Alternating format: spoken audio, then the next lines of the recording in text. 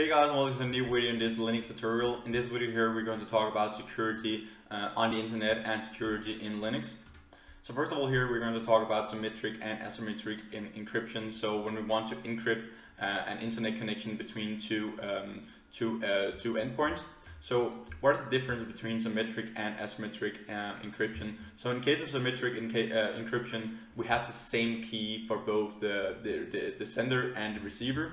So first of all here we have the plain text here that we want to encrypt so it can be seen on the internet. So when we're communicating with another client or with another server, then we want to encrypt the thing that we're going to send to the server, because if we have a hacker that gets the information here inside, in the communication here, if a hacker gets access to that information, that could be really crucial. And in a lot of cases, if it's personal information or some different kind of credit card information, then it will not be really good to have this hacked here or cracked by a hacker.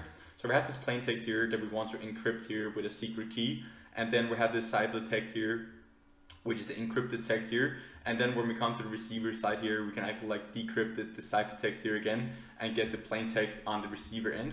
So in the case of symmetric encryption here, we use the same key for both encryption and decryption, where in asymmetric encryption we have a public key and we have a secret key. So the sender here, it has a public key which does the encryption with, and then it saves this public key here, and then the receiver here uses its secret key to do the decryption. So we will send the secret key here to our receiver, so we can actually do it. So we have this public key and secret key pair, and then those two can be used to do the actual encryption and decryption of the text or the information that we're going to transfer from the sender to the receiver.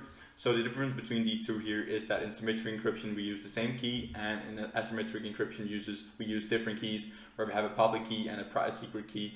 So the main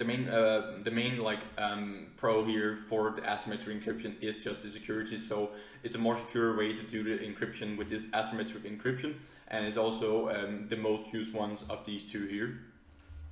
So now we're going to talk about the TLS handshake. So what happens when we want to do a communication between a client and a server. So first of all here we have this SSL client here, which sends a hello message to the SSL server here. And then we send it with the SSL version and the cipher info that we actually want to encrypt with. And then the server here sends back to the client with a hello with the cipher suit and the certificate plus a public key. So this will be the public key here that we're going to actually do the encryption with. And it also sends a certificate for the SSL server to do more, to have more security when we're doing this communication and encryption. So our secret key here is calculated from a random value encrypted with the server public key, which we got from the server here with this hello message here. And then we send the secret key here that we calculated from this random value here that we got from the public key to the server. And then the client finishes its handshake. And then when the server here receives the public key here that we have now, the secret calculated key here, that we have calculated, when it receives this, then the server finishes and sends back an acknowledge. And then at the bottom here, a symmetric encryption data with shared secret key can now happen between a server and a client. So this will be an encrypted communication between the server and client when we get down here. And now the TLS handshake has completed, and we can now have an encrypted communication between this server and client. So we're also going to talk about what is certificate authority, because when we're talking about communication on internet and when we want to encrypt the messages and the communication between a server and a computer or a client, then we need a certificate of authority to actually verify that this is a secure connection.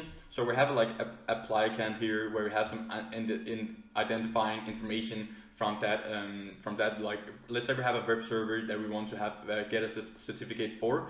So we need to identify this information here for our web server or a website, and we have to have this public key here where we can generate this this request here for a certificate, and then we will send this request here to the certificate authority, and then it will validate the identity of this web server here or website or company. And then if it validates the identity, then it will generate generate a signed certificate and send it to like the applicant. And then we also have this private key here for the certificate authority. And then when we have generated this signed certificate here, we actually like have a reliable connection and use this SSL here, where in SSL we actually like have like the connection, like this is actual like encryption of the connection between a server and a client. So we have this SSL here where we have these different kind of certificate authorities. So this is a way to like encrypt and unencrypted communication between a server and a client. And then we have this certificate authority like hierarchy where we have different kind of like authorities that can actually like validate a certificate, and then we can see like how trustworthy and like how secure is this connection here to a certain website or stuff like that. So that's it for this video here, guys. We've been over like security, where we have talked about symmetric encryption, and we've talked about the TLS handshake and certificate authority, and how the security works on the internet and when you're browsing the internet, and also like how it works in Linux. So thank you guys for watching this video, and remember to hit the subscribe button and bell notification under the video, and also like the content here if you want more in the future, because it really helps me and the YouTube channel out in a massive way. So thanks for watching, and I'll see you in the next one. Bye.